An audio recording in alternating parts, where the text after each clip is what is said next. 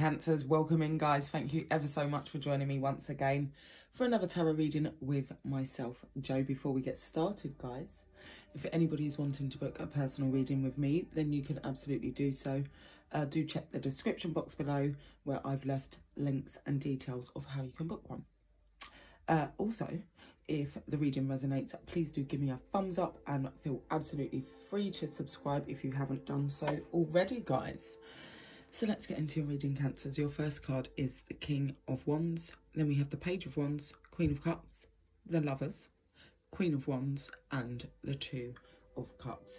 So straight away, I'm very drawn to this pair here, the King and Queen of Wands, which is fire energy there. Aries, Leo, Sag. Now there's lots of love and emotions going on here. Lots of passion, lots of emotion. And as I said, love. Starting with the King of Wands, sorry. This is very much the go-getter energy. And I want to say it's acting upon passion. This is pure passion.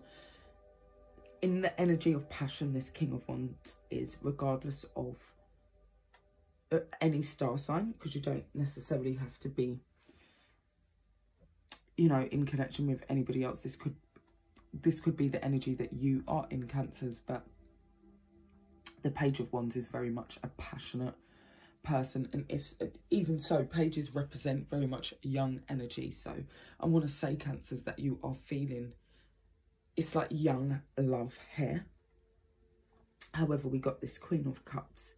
So there's three counterparts here. That's very clear. We've got the King, we've got one King and two Queens. So it's somewhat looking like it could be a third party situation. And if that is the case, there's a lot of love and a lot of passion held for both parties here. Because we have the Lovers, and that's something that can't be broken. It's almost as if you're not going to let go. But at the same time, there's this mutual energy here as well. Okay, so it could very well mean that this is a third party situation and you're finding it hard to make a choice. And just, there's so much love, there's so much passion for these two parties here. And it could be very difficult for you to leave either one. And I don't think that there's any plans to. We shall read on. Some more. More about the situation and about. We have the High Priestess, Four of Cups,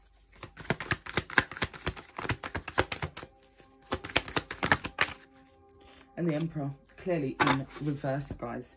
So with the High Priestess, and this is Aquarius energy, this is somebody who follows her intuition, but more so, I want to say the High Priestess is known to keep secrets. Yeah, so keeps a lot of things to themselves. As I said, it's hard for you to make a decision. I don't think there's any plans to make a choice or a decision on just being with one party here. It's more the energy of, I'm just going to keep this to myself. And you know, but perhaps you have been trying to make a decision and it just can't be made. Okay, something, it's like your emotions are out of control. The Emperor's in reverse, and that's a very significant card there, because the Emperor is like a boss card, somebody who takes control, who likes being in control, delegates, that kind of person who, you know, is quite good at decision making. So the fact that the Emperor is in reverse, it's telling me even more so that it's not something that you're willing to do. It's not something that you have much control over. Pretty much your emotions are all over the place at the moment. We are going to clarify that Emperor. It's bugging me in reverse. Why is the Emperor here in reverse? We have the Eight of Cups. I'm just going to get one more. Wow. Okay, looks like I have three more. Okay, there we go. We got the Eight of Cups, Page of Wands, Eight of Pentacles, and the Page of Cups. As I said before, this is a lot of passion, a lot of emotions. Again, we got the Cups and the Wands, so it's like a lot of passion, a lot of emotion. Okay, one person may just have like really good sex, and the other is really good at like, I don't know, like motherly then, that kind of thing. It's showing emotions, at taking care of, understanding even your emotions, Cancer. So it's like these two people could balance you out in some way, so it's hard for you to just, you know, stick to one. Although we have this, put pages down for a minute, although we have this 8 of Cups, which it shows somebody walking away from something. I feel like you could be cheating yourself out of something good then. You're not walking in the direction of your 10 of Cups. You're kind of just staying at a place that feels comfortable. Okay, that doesn't necessarily mean that it's okay, because there's lots of secrets held in this. You're over it, not making a decision, not doing what the universe is asking you to do. You could be distracting yourself here. With the Emperor being in reverse, it's distracting yourself with work, okay? And this is purposely done, like taking on a lot of work so that you don't have to deal with your own thoughts even. We are reading on. We have the Hermit.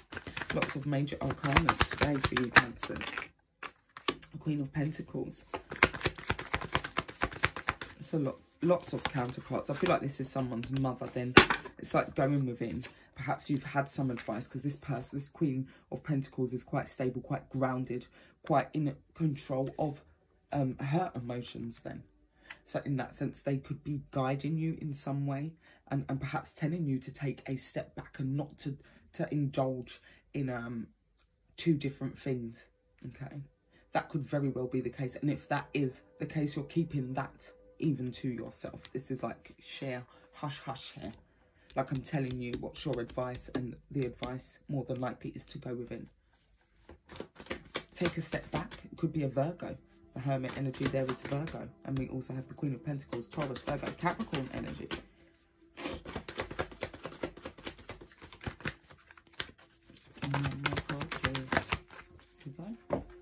We have the 6 of Wands, and that does represent a small victory. It's like being successful in some sort of area. Perhaps you are feeling a little bit more successful around this person here, this Queen of Pentacles, this possible Virgo even. Feeling like you're getting somewhere emotionally. There's lots of emotions, lots of feelings scattered. So, Mr. Ray, is this a third party situation? That would be nice if you could tell us, Tarot. There we are, we have the Moon. Secrets again. We have the Moon, we have the Death card. So clear transformation then. It's like something comes to light for you.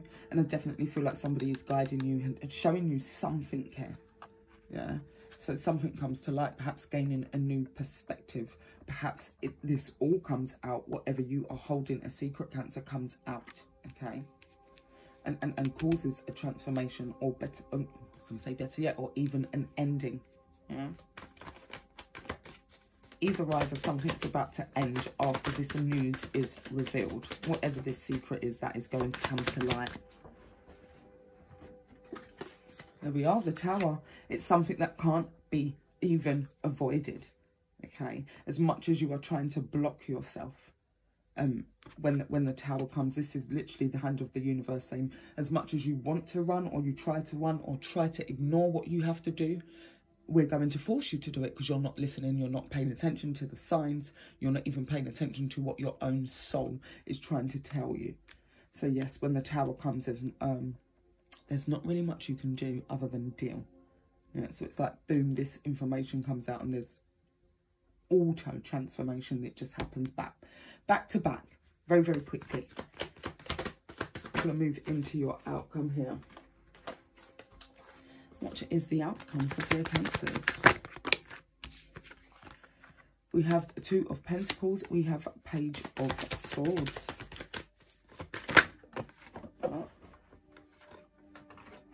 We also have the 9 of Cups and the Sun card, big Leo energy there. But yes, with the 2 of Pentacles, this can very well be indecisive energy. But then we've got this Page of Swords again. So perhaps, okay, because the Page of Swords is like a spy card. You know, the Page of Swords watches and pays. It's almost like they're spying on you. Pay attention to action. So I feel very much so that Cancers, after this Tower moment that comes along here, you are able to see more of how you were acting in this situation, how indecisive you were and how important it is. Okay, this can be a clear wish for you. Perhaps you didn't even know it. It's like, okay, this was very much needed. It's like an eye-opener. No matter how bad it got or how bad it looked, how bad people may have felt, you're able to see the positive side of it. That's really powerful. So I feel like everything kind of comes crashing down and then boom, you kind of see the light. Because with the Sun card, this is the happiest card of the deck. Okay, it's so much joy and happiness. So it does end well, but I feel like there are some bumps in the road that you may have to undergo to get there. Eventually, you will see why you had to go through all of this. And please do apply it to your situation, because I could be reading it as you, and it's not. This is your person. So, you know, please do apply it. Take it as it applies to you, Cancers. We shall move on to your Oracle cards. And let's see what the Oracle has to say for you today. Oops. Okay, we have you are unlike anyone else. Your contradictions and complexities are interesting. And perhaps that's a new side of you that you are now able to see clearly. We also have Orca Magic. The Akashic libraries are open. Absolutely. I definitely feel like you are able to see more. It's like you're awakening more to your spiritual side. Okay. It's like a clearing of old energy even. And in comes the new. Perhaps you are unlike anybody else, but your complexities are interesting all the same. So yes, Cancers, that has been your reading. As always, please do take what resonates, leave whatever doesn't, and do not force anything to fit with your situation, guys. Yes, have a wonderful day, and please do remember that tarot is for your guidance, and it is entirely up to you what you do with the guidance. It does not replace any medical or professional advice. And with that, guys, have a wonderful day once again, and take care until next time.